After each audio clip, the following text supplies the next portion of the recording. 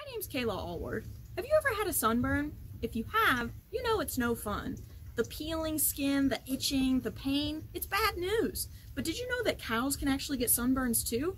But for them, it's more than just the peeling and itching skin. It actually impacts their health and their ability to produce milk. In order for a cow to produce milk, she has to have a baby. And for the 2 months right before she has that baby, her mammary gland is increasing the number of milk-producing cells so that she can produce lots of milk for that baby. During those 2 months, if we allow those cows too much sunlight, it actually interferes with that process, and those cows won't produce as much milk. More importantly, it impacts their ability to fight off infections as well. Interestingly, we think that it also might have negative impacts for the calf. When we're in our mom's stomach, we get important antibodies through the placenta, and those antibodies allow us to fight off infections after we're born.